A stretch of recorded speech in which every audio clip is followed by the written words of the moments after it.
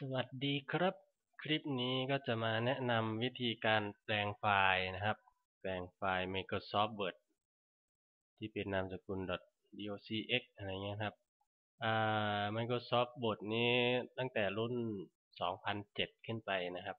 ไม่แน่ใจว่ารุ่น 2003 หรือต่ำกว่านั้นมันจะยังไงนะครับแต่ปัจจุบันคงหายากแล้วล่ะครับคนที่ใช้ต่ำกว่า 2007 นะครับแปลงไฟล์ Microsoft Word เป็น PDF นะครับและการเข้ารหัสล็อกไฟล์ PDF นะครับเดี๋ยวก่อนอื่นก็มาดูวิธีแปลงไฟล์ Microsoft Word เป็น PDF แบบง่ายๆก่อนนะครับผมก็จะเปิดไฟล์ Microsoft Word ขึ้นมานะครับเปิดธรรมดาเนี่ยครับผ่านโปรแกรม Word นี่นะครับก็จะมีข้อมูลด้านในนะครับก็จะเป็นประมาณนี้เราก็จะแปลงไฟล์ก็ง่ายๆนะครับก็เป็นการบันทึกเฉยๆนะ Save As นะครับก็เข้าไปตรงนี่นะครับปุ่มกลมๆด้านบนนี้นะครับก็คลิกทีนึงนะครับก็จะมีนะครับบันทึกเป็นนะครับก็คลิกตรงนี้นะครับก็จะมาเราก็เลือกสถานที่ที่เราจะเซฟผมก็เซฟไว้หน้าจอเดสก์ท็อปที่อันนี้อยู่นะครับแล้วเราก็มาเลือกตรงนี้นะครับ บันทึกชนิดเป็นก็เลือกนามสกุลของไฟล์นะครับก็เลื่อนลงมานะครับจะเห็นว่านี่ครับมี PDF อยู่นะครับก็เลือกตรง PDF นี้นะครับแล้วก็บันทึกได้เลยนะครับโอเคครับนี่ครับก็จะเป็นไฟล์ PDF แล้วนะครับเดี๋ยวผมปิดนี้ไปก่อนนะครับนี่ครับไฟล์ PDF แล้วก็เปิดด้วยโปรแกรมเปิด PDF ทั่วไปหรือถ้าใครไม่มีโปรแกรมเปิด PDF ก็เปิดผ่านเบราว์เซอร์เรานะครับใช้ IE ก็เปิด IE ใช้ Chrome ก็เปิด Chrome นะครับเปิดผ่าน Chrome ก็ได้นะครับนี่ครับคือโปรแกรมนี้ไม่โปรแกรมเปิดเอกสารตัวนี้ไม่จำเป็นต้องติดตั้งนะครับเปิดผ่านเบราว์เซอร์ได้เลยนะครับเปิดผ่านตัวเล่นอินเทอร์เน็ตเรา บางที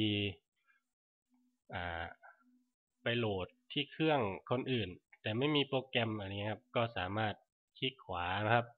เลือก Open with แล้วก็เลือกเบราว์เซอร์เว็บเบราว์เซอร์ของเราที่อยู่ในเครื่องนั้นนะครับปกติก็จะมี Internet Explorer อยู่แล้วนะครับก็เปิดตรงนี้ได้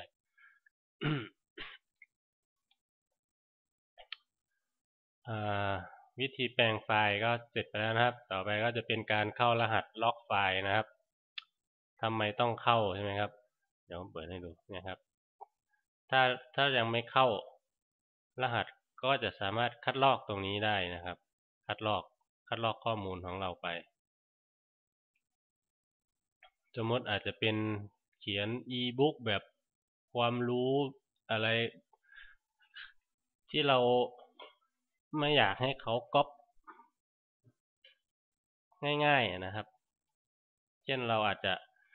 ทำเป็นอะไรล่ะรายงานหรือส่งอาจารย์ไปเงี้ยกลัวคนอื่นเขาจะมาคัดลอกของเราอะไรเงี้ยนะครับก่อนอื่นก็ต้องมีโปรแกรมนะครับ Adobe Acrobat Pro นะครับเดี๋ยวผมเปิด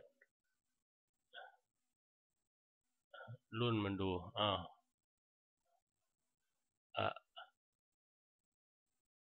มันชื่อมันรุ่นอะไร About ต้อง About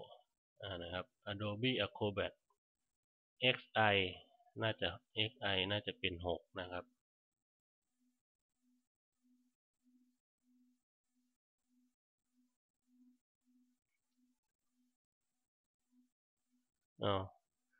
นี่นะครับโปรแกรมนี้นะครับก็ต้องดาวน์โหลดมาติดตั้งก่อนนะครับถ้าจะอยากเข้ารหัสไฟล์นะครับตอนนี้มันยัง Copy ได้อยู่ใช่ไหมครับเดี๋ยวผมจะลองทำการเข้ารหัสให้ดูนะครับก็ไปที่ไฟล์นะครับ Property นะครับ ก็จะมีแถบด้านบนนะครับ ก็เลือกมาที่ security นะครับเนี่ยก็จะมี security method ก็หมายถึงตัวเลือกในการอะไร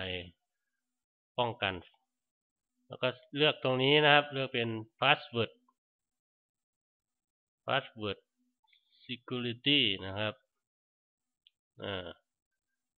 แล้วเราก็มาติ๊กตรงนี้นะครับ permission นะครับ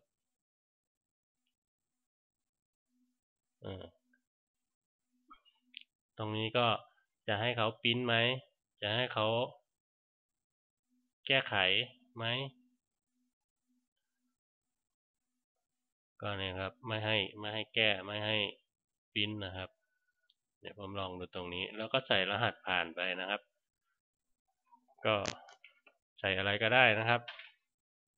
ที่ตัวเองจะจำได้นะครับหรือว่าใส่แล้วใส่เลยก็ได้นะครับ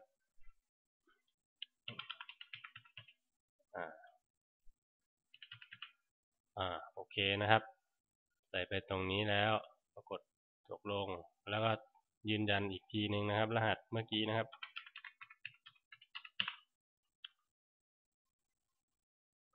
โอเคนะครับ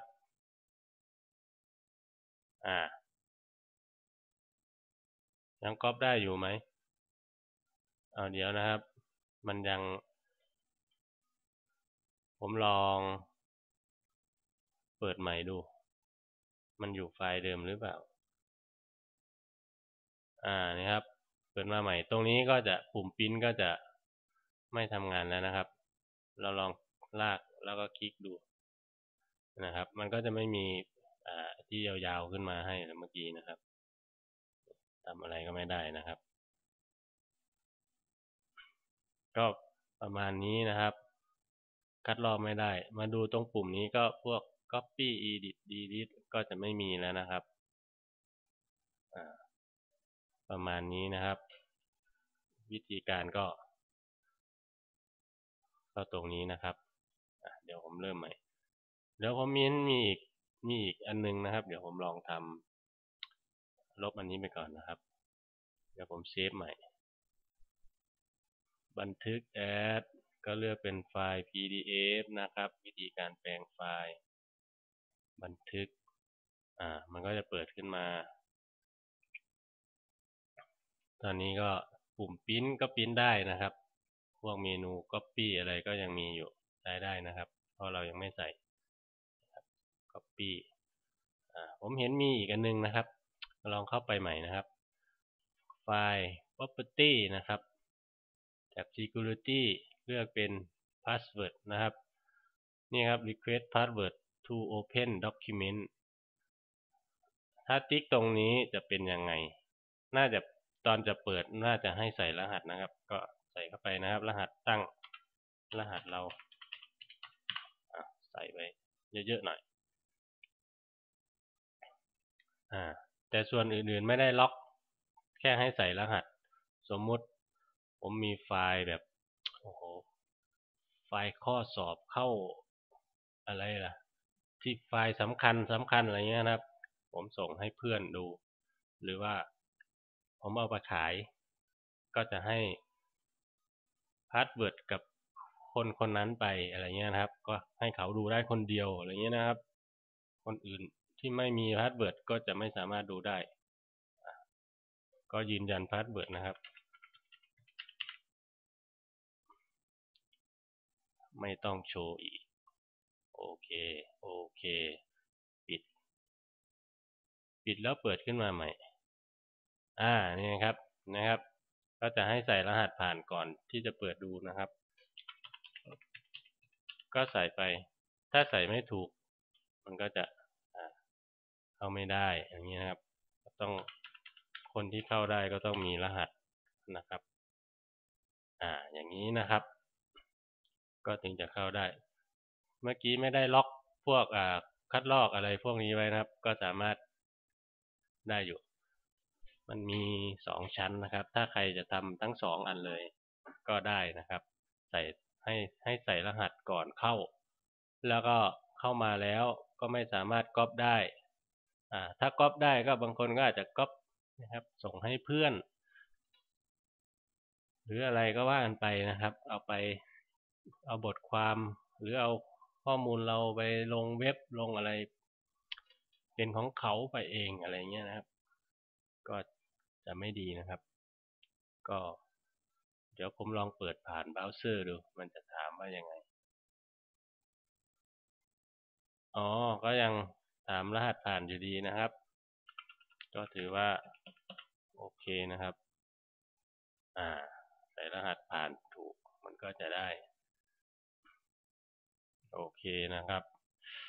ก็แนะนำไว้ประมาณนี้นะครับคิดว่าคงจะทำกันได้ทุกคนนะครับเพราะว่ามันก็ไม่ยากนะครับก็ต้องมี Microsoft ก็เป็น Word ตั้งแต่2007ขึ้นไปนะครับตอนนี้ผมใช้2007อยู่นะครับนี่ครับ Office 2007นะครับถ้าใครใช้รุ่นที่สูงกว่านี้ก็ได้อยู่แล้วแหละครับแต่ถ้าต่ำกว่านี้ก็ไม่น่าจะได้หรือก็อาจจะได้นะครับครับผมก็ประมาณนี้นะครับถ้ามีใครมีอะไรสงสัยยังไงก็สอบถามหรือฝากข้อความไว้ด้านวิดีโอได้ครับขอบคุณทุกท่านที่ติดตามรับชมครับผม